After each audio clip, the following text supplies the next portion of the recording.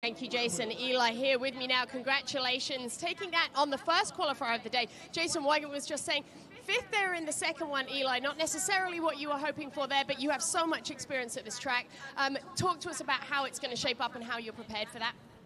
Yeah, it played per usual today, and first one was fastest just because of how gnarly this track gets in the sand and the rollers and the bumps, everything. So treated that one a little more like a test session. Obviously, I'm going hard, I'm going fast, but first one's the one you have to get it done here, that's for sure. So excited about that. It's going to give me a great position, and I can't wait to go race in that sand.